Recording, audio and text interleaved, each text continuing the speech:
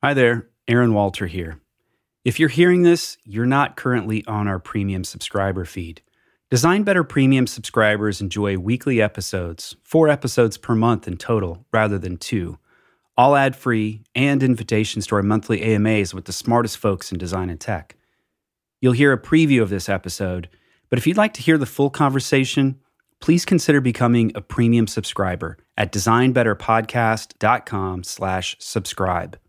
It's just $7 a month, and it supports not only your personal growth, it also makes our work at Design Better possible. The podcast is available to everyone through our scholarship program.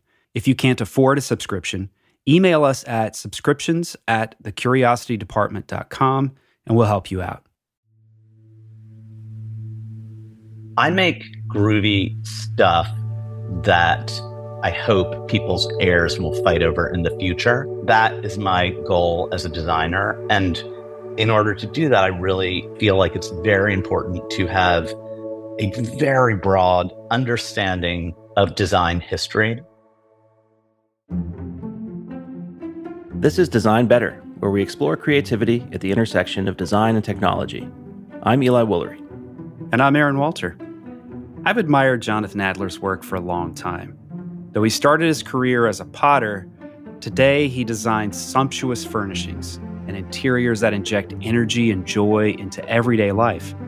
His work is decadent, but it's definitely not frumpy, and always delivered with a winking sense of humor. If anyone truly knows how to bring creativity into all aspects of life, it's Jonathan Adler.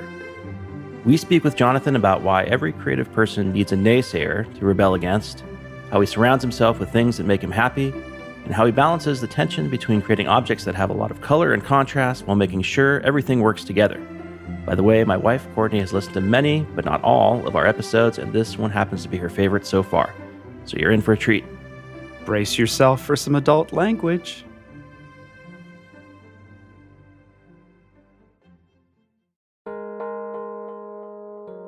We'll return to the conversation after this quick break.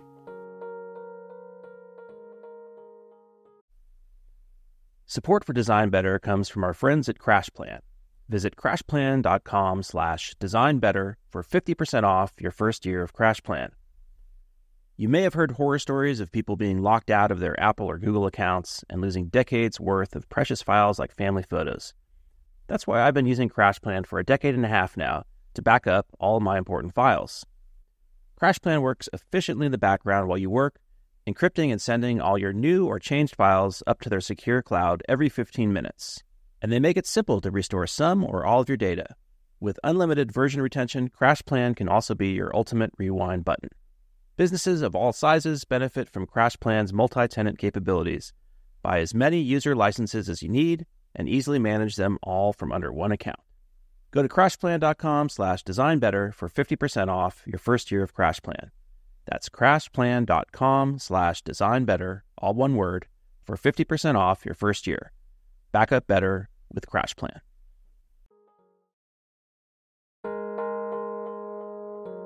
And now, back to the show.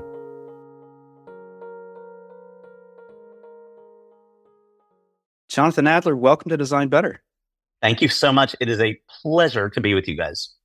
I got to say, the pleasure is all ours. I'm such a big fan. I look at one of your beautiful chandeliers above my dining room table every morning. I really love it. And I love what you're doing. And I love the way that you've built a creative life for yourself and also a creative life for other people, a way for people to discover a creative way to live. And that's a big part of what we want to talk about today. But before we do, maybe we could start from the early days. I know you went to RISD, and as many hero stories begin, there's the hero and a nemesis. And you've said in a past interview, every creative craftsperson should have a naysayer to rebel against. Could you unpack that story for us? Yes, I shall. First of all, I hope you guys don't get to know me too well, because I always say to not know me is to love me. So I hope you get the exact right dose. Dosage recommendations may vary. And I also just want to say thank you for saying that maybe I inspire others to lead creative lives, because that's actually kind of always been a low-key goal of mine. So that, as excited as I am to live a creative life, I would be equally delighted to learn that I have inspired others. So cool. Thank you. As for the naysayer to rebel against, I feel so bad because it's like one of those stories that I've kind of dined out on for my entire career about how I actually went to Brown for college, and then I at RISD, next to Brown, I spent a year just sort of taking classes and wanted to get an MFA. And my teacher was like, "No, you suck. You have no talent." And I skulked away and decided I would show her. And look, this is over 30 years ago, so it fits very nicely into kind of a pat narrative. It's a satisfying Oprah-ish narrative. And there's truth to the Oprah-ness of it. And I do think there's a lot to be said for having a naysayer. And it's so funny, in a world in which everyone talks about having a mentor this, mentor that. I always say, I've never had a mentor, but I've had plenty of tormentors. And I think they are probably something people should try to find more than they try to find a mentor. Ultimately, for creative life, I think having a tormentor is better than a mentor because, at least in my experience, sort of being a being a maverick and charting my own course has kind of been the key to my whole jam. So glad I was never mentored. Feel bad about always slagging off that RISD professor who was named Jackie Rice, who told me I didn't have any talent. She didn't see that I was just different and that there's different ways to approach life as a ceramicist. The true takeaway is I think that teachers should look for potential in their students independent of the teacher's own sensibility. I love that story. And it reminds me, I mentioned I teach at Stanford. And when I went through the same program I now teach in, there was a professor named Matt Kahn who was sort of famous, at least in the art and design world on our campus, for being an extremely harsh but astute critic. And I feel for me that, like, if I brought up something in a design class that he could tell that if I was phoning it in or if I actually put effort, and even when I was putting an effort and the result was still kind of shitty, he would lay it out on, like, why didn't you take this to the next level? And it got to the point where I really wanted to prove him wrong. Essentially, I wanted to come there and show something that he was proud of. And then the relationship, after I did that a few times, the relationship kind of flipped. And instead of a mentor, it became kind of a mentor. But I'm curious, in your own work, I know you're not a teacher or instructor, but how do you think about guiding the people you work with as far as those that are still sort of developing their aesthetic or craft or sensibilities with the projects you collaborate with them on? Well, I have designers working for me, young designers, and I think that obviously I want them to design and work on what I want. I'm kind of the author of everything. However, I hope that they see me as an avuncular figure and that they will look back on their time with me and be like, whoa, bro, that was really cool. Like, huh.